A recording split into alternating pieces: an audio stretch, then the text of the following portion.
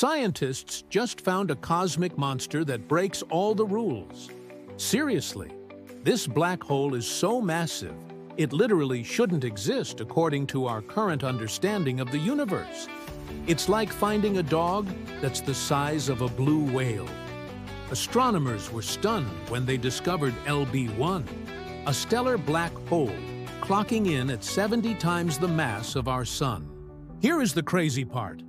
Our theories say that stars in our galaxy cannot form black holes bigger than about 20 times the mass of Sun. So where did this come from? This discovery throws a giant cosmic wrench into our models of how stars evolve and die. Is it two smaller black holes that merged? Is it something entirely new? We don't have the answers yet, but one thing is for sure. The universe is way weirder and more wonderful than we ever imagined.